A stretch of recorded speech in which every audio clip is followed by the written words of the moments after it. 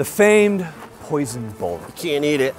So named because the round used by Soviet forces in Afghanistan was absolutely devastating, the 7N6. Now, there are newer rounds that are made by the Russian forces and that are used. However, do you know what the Russians don't have? Not poor people. Money. And because of that, and because of the massive amount of stores of 7N6, it is still the most prevalent round used by Russian forces. So today on Garand Thumb, we will be testing how does the 7N6 perform in flesh? How does it perform on armor? How does it perform in general? Today on Garand Thumb, we smash barriers. I'm gonna smash with Garand Thumb.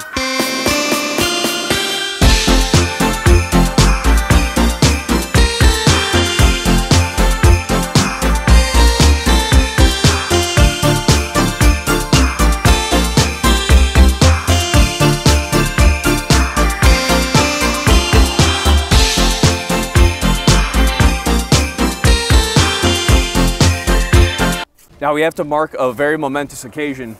Charlie has graduated from the Garand Thumb School of Science and Biology and Doctors and is now a doctor. Dr. Charlie now. Does that mean I can go back to the library? No, Charlie doesn't. All right, come on. All right, just like we talked about, right arm, then left arm. There you go.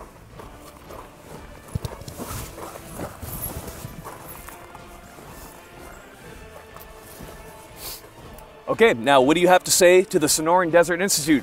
Thank you, Snoring Institute. Snoring, say snoring, say Say thank you. snoring. No, say thank you, Sonoran thank you. Desert. No, okay. Thank you to the Sonoran Desert Institute, our biggest sponsor. We can't thank them enough. If you're looking to get into what? Do you Doctor. Okay, if you're looking to get into gunsmithing, a big thank you to them. We of course have to thank Zydex Computers for what? Computers. For gaming. For our gaming. Thank you, Zydex. And of course, what, Micah? The Patreon. The Patreon. What is the Patreon? It's bussin'. It's sometimes it's not. It's bussin'. The point is, get in there. There are posts made by Micah. There are posts made by Charlie, both of which I'm very disappointed in. I try to answer all the questions. Charlie does answer some questions as well. If you get a bad one, you can message us at our private helpline. So right here we have this AK-74 that was built down by Palmetto. It is a not really Soviet, Afghan clone, but we do have the, of course, Soviet tourniquet on there with the bandage in there because it's kind of a vibe on itself. But if we come over here, we're gonna be shooting the 7N6 into this clear ballistics gelatin from Ballistics Dummy Labs. We have to thank them, of course, for providing this. Big thank you to them. Big thank you. It's the best ballistic gelatin. Now, we'll be filming all of this with our high-speed camera, which is going to get up to 1,600 frames per second to ensure that we can really see what those rounds are doing in the ballistics gelatin. One unknown fact is that during Vietnam, when we were stomping commies, this actually was not part of the regular kit that we carried over there. So it shouldn't differ, but this is probably the first time that gelatin has ever been shot. Now, when this round was developed, we of course had the direct competitor to the 7N6, which at the time was M855. So we're going to be firing this from the standard weapon of the time, which is of course the M16. This is an A4 variant, but we're going to get the same ballistics. And we have a grenade launcher on there because why, Charlie? So you could blow them up. Now, talk is cheap, ammunition is expensive, so let's get into the test. Now, a big thank you to Norma for providing your ammunition. Clearly not the 7N6. Thank you, Norma. Very based. Now we're going to be shooting this from 7 yards and then we'll shoot it from 25. It should be noted that we should have roughly the same performance. In any case, let's get this going. Firing.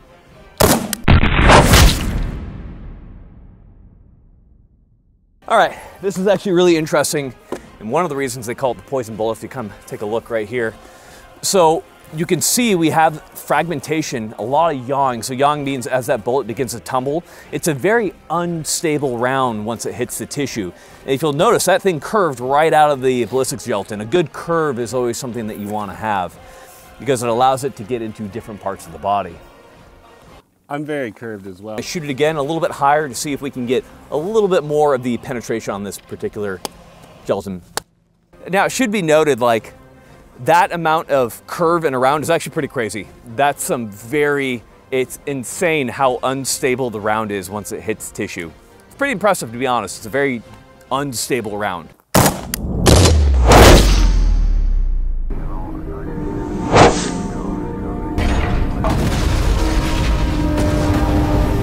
that is good penetration, and this thing was gonna keep going. This is doing crazy things in the body. You can see where it exited right here. I mean, it's just a teeny little round, but man, that truly does kind of blow my mind every time.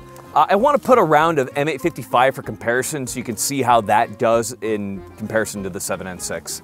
Yeah, as a medical doctor, you could see the problems begin right here. Okay, we got M855 out of the M16. We're gonna see how this performs in the ballistic blocks, which we flipped around.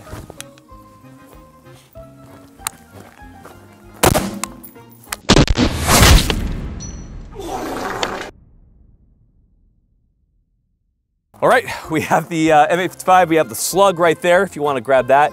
You can actually feel the heat on the side of the block from the slug traveling through. Okay, so if we take a look at it, we can see the entrance of the M855, and you can see it's fairly stable in human tissue up until we have the complete fragmentation of the round as it explodes. There is a lot to be said about the performance out of a 20-inch barrel. That is pretty crazy. Yeah, I don't think, but let's not rule out the shorter barrels. They do fun, they're pretty good. That's insane, wow. The M855 performed hella good as well. Oh, is that the tip? Where? Now the M855 was more of a kind of armor penetrating round. Not so much armor penetrating as it would penetrate a lot of like helmets and that type of thing. You can see the penetrator right there. And then we have the slug casing itself, which is what fragmented. Just goes to show you, M855 was designed for a 20-inch barrel, and goddamn does it perform. Yeah, actually as you can see, we studied this a lot. When the bullet hits, it actually came apart. But one thing that we have to say about the AK is that we are also firing out of a 16-inch barrel, so very impressive performance out of that. What I'm interested to see at this point is what does it look like at 25? Let's test a few more things with the 7N6. Okay, we are at 25 right now. I'm interested to see if we have pretty much the same performance out of the 7N6. Let's check it out.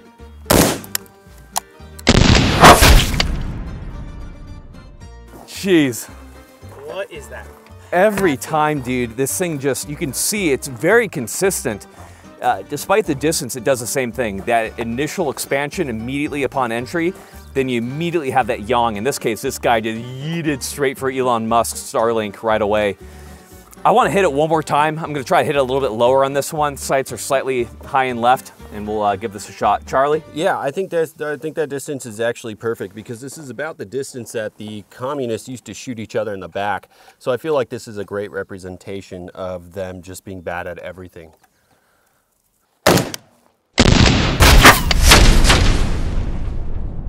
So this round is being super consistent in that you have that initial expansion, that round begins to tumble. It's having a tendency to want to go up. So we've went ahead and we've gone for broke. We've stacked all of our blocks up. We're hoping we can get that wound track through this upper one.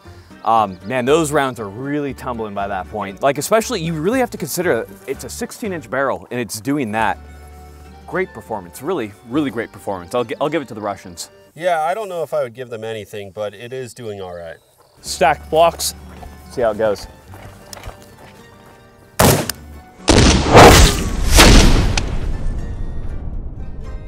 We just watched the high speed on both of those. Legitimately a crazy round. Like that is some good performance. That is actually psychotic. That was almost like a 90 degree. Yeah. Like up. And it still had some speed when it popped. That thing got some power behind it.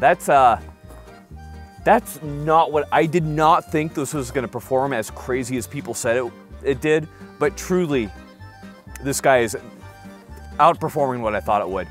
Now, with that being said, when I was in college, I actually bought an AK-105 clone, one of those arsenals. You remember those back in the day, Micah? Yeah, when they were like 500 bucks? Yeah, they're like 500 bucks. Everyone's like, oh, they suck. They didn't. They were actually awesome. And I bought it simply because 545 by 39, specifically 7N6, this round was so cheap. I could buy a tin of 1080 for about 70 bucks, like literally 70 or less cents, or excuse me, literally 7 or less cents a round. And I could shoot 1,000 rounds in a day. It was no problem, especially on a college budget. It was awesome.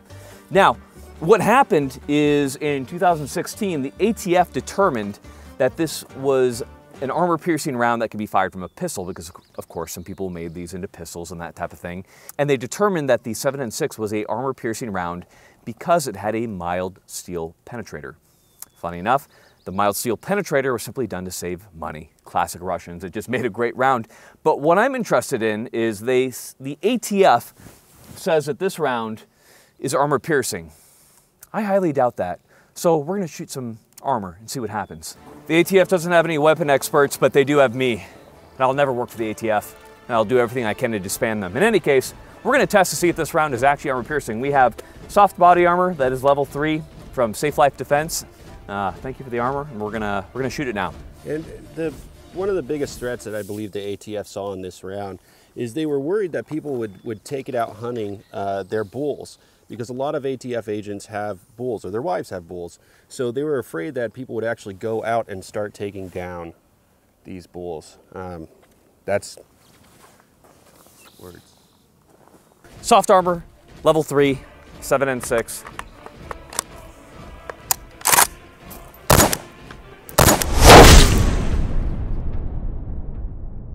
Well, you know, this was supposed to be a much more involved test because yeah, I thought this was armor-piercing ammunition. Yeah, well, I mean, they designed this round, the communists actually designed this round to penetrate level 3 innocent farmer.